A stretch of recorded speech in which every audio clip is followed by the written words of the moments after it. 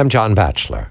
Ukraine crisis, Russia, NATO, the conflict between Moscow and Washington. Vladimir Putin, president of Russia, interviewed by two Italian journalists these last days, just before the G7 summit without Russia's attendance.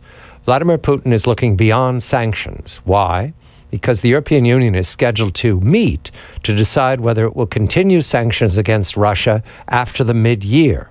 Two members of the European Union, Italy and Greece, seem especially welcoming to Mr. Putin. Mr. Putin travels to Italy, to Milan, later on this month, and also Greece is looking for a friend, is looking for tourists, is looking for a way out of the Grexit, the Euro crisis. There is no longer unanimity in the European Union.